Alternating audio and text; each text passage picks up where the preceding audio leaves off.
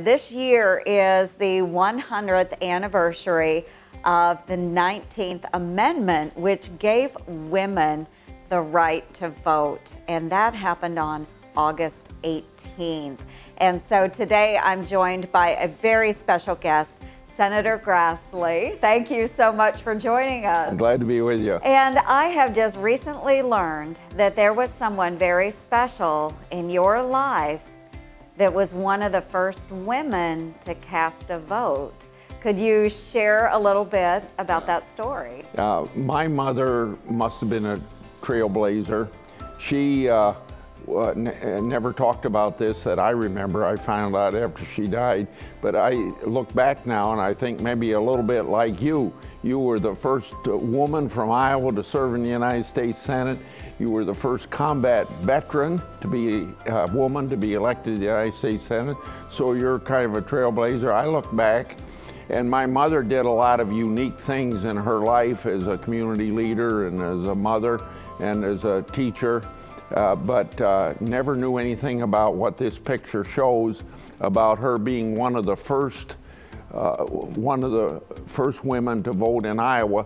And the reason why it would be one of the first is this was the very same day that the Secretary of State of Iowa said, because the 19th Amendment passed, that women could vote. So about 70 women went to vote in this election for school mergers, and my mother is pictured here as one of the four. But I didn't find out about this until at least 20 years after she died, when a friend must have been going through their attic, learned it about their grandmother, and said, you need to know about this, or did you know about it, or something. Then they gave us this clipping from the newspaper. Right, and which one is your mother, Senator Grassley? Right here. Okay, yeah.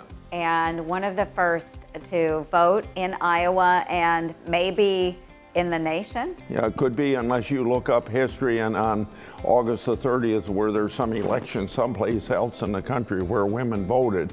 But this is just hours after the Secretary of State of Iowa said women could vote. So she would be one of the first 4 women in Iowa to vote.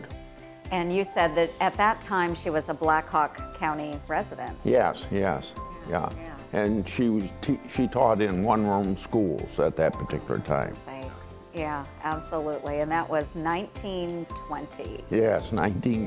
Yeah. Well, thanks. I appreciate you sharing some thoughts about your mother. But again, it was something she didn't talk about. It was such a significant time in history. Well, we got to thank all those women that worked probably for 60, let's see, 1920.